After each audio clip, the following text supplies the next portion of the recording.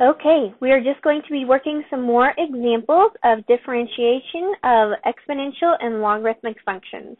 And so I have the first one here. We want to find the second derivative of h of x, where it is defined as the natural log of 2x plus x squared. And so pause the video and see if you can find this answer on your own. All right, well, we just need to recall what the derivative of natural log of x is, and we know that the derivative of that is 1 over my inside part, where that's 1 over 2x, and then it's times the derivative of the inside part, so here's my chain rule, which is just 2.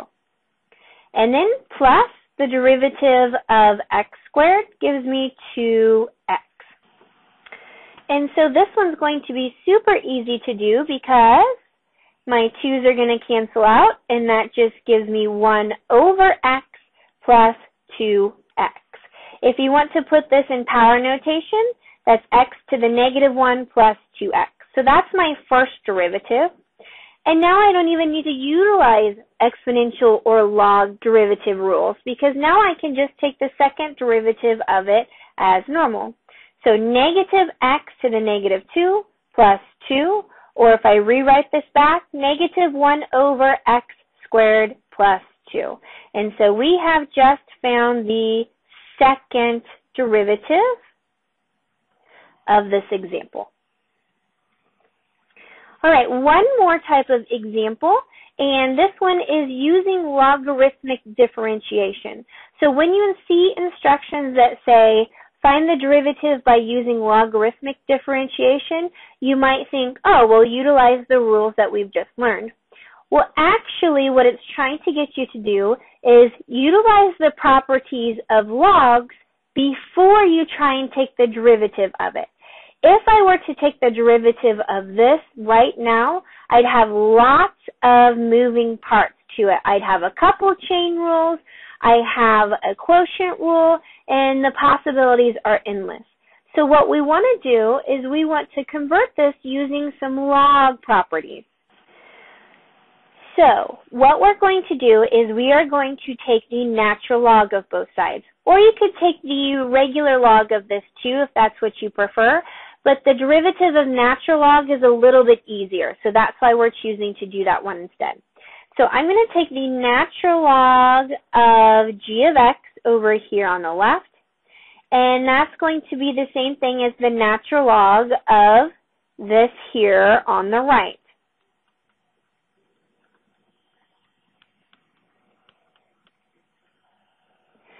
And so the question is why would we do such a thing? It looks like it's making it much more complicated. Well, what do we know about the properties of logs? Well, we know that if we have a division of logs, then we can actually write this out as a separation of 2 logs with a subtraction. So this is the same thing as natural log of the cube root of x plus 1 minus the natural log of 1 minus 3x to the 4th. So basically, we just eliminated the need for a quotient rule. Well, how else can we utilize properties of logs here? Well, we know that if a log has a power in it, then that can actually be pulled down in front. So what's this power here? If I take the cube root of something, that is the 1/3 power. So this is 1/3 times the natural log of x plus 1 minus 4 times the natural log of 1 minus 3x. And so we have the right-hand side of our equation much more simplified. I don't have to do any more quotient rules. I only have to do little simple chain rules here. And so the derivative of this is going to be much easier to do at this point. Now we have a little bit confusion of what's happening over here on the left, but I'll explain that in a moment. So on the left, that's still defined as this, which is the natural log of g of x. So what we want to do is now I can actually take the derivative of this. So this is where I'm using calculus information, where up until this point I was using algebra information. So we're going to start with the left here, and we're going to take the derivative of this. So we want to take the derivative of natural log of g of x. Well, we know the derivative of natural log is 1 over my inside function. And then I have the chain rule times the inside of my function. So the inside of my function is g prime of x. So the derivative of natural log is 1 over that times the inside, which is just g prime of x. So this is actually g prime of x divided by g of x. And we'll work through that over here.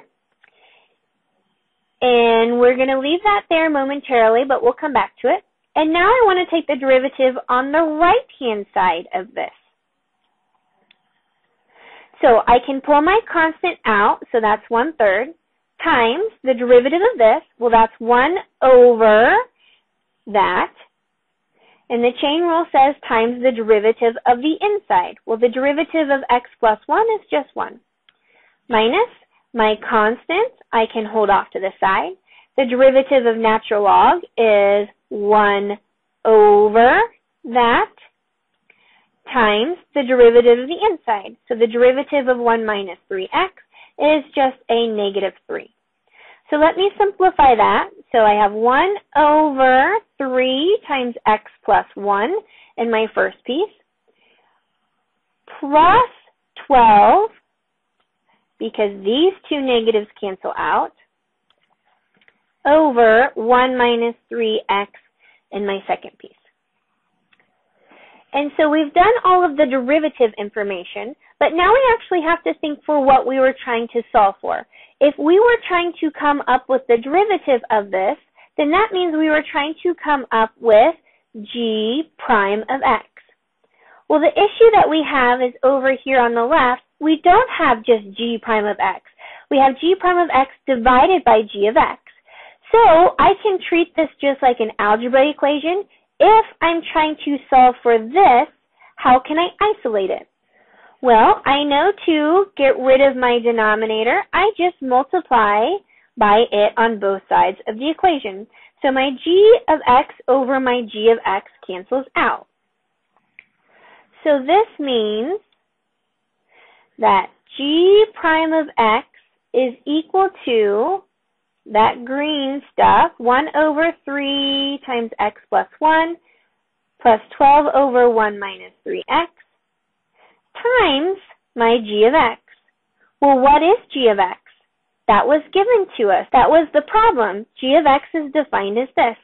So times whatever that is, the cube root of x plus 1 over 1 minus 3x to the 4th power. So all I did was make the substitution that g of x is equal to this. So I substituted g of x is equal to this. Now I was trying to solve for g prime of x. I have g prime of x isolated, and I have everything over here on the right. So we have done exactly what we wanted to do. We've taken the derivative of it, but completely different than probably what you initially thought.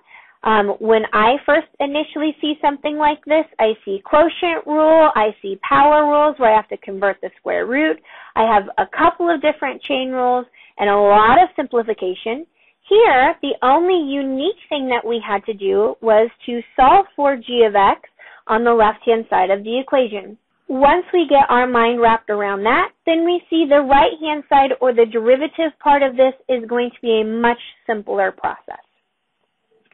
So we have found out how to take the derivatives of all different types of exponential and logarithmic equations, and now our job is to figure out why would we want to do so. What's the point of this, and how can we apply these?